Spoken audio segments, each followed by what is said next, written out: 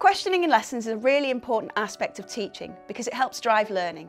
It creates a language-rich environment and allows teachers to review the learning. It encourages engagement and motivation and develops critical thinking in our students. Question number 1, what was the independent variable for the surface area practical? Sam? Was it the size of the marble chips? Lovely, yeah, the size of the marble chips. We use no opt-out, cold calling and say it again, say it better. This way everyone is engaged if every student can be questioned in a lesson. Everybody learns as they have to think carefully. If a student doesn't know the answer to a question, they will be directed towards resources such as their exercise books, or they may well be asked a follow-up question to help guide them. When cold calling, the teacher will ask the question so that every student has the time to think about it, pause, and then select a student to answer the question.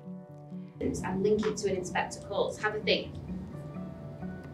Okay, I'm going to ask Charlotte, please. When we practice say it again, say it better, we might ask a student to rephrase their response in a full sentence or using a specific piece of subject-specific vocabulary. I for an eye, 2 for a tooth. What aim of punishment would fit that quote and why? So I want you to say it again.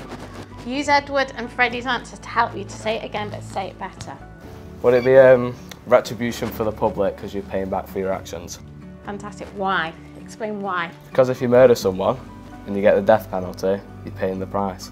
Excellent. Well done, Charlie. We want our students to speak like scholars.